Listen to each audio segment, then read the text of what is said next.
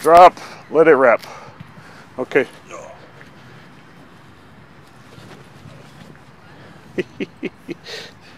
One of the things to remember about this is it's not just the capture of the arm, it's the capture of their attention.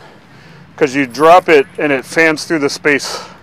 And so it really captures their mind and their attention like Metsubushi. Okay.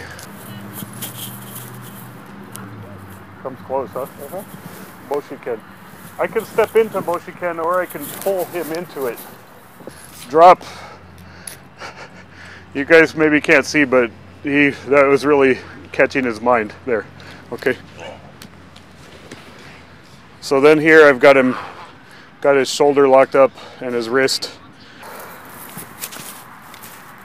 You see that? Okay, then I can grab a hold of this and pull him right into my Boshiken.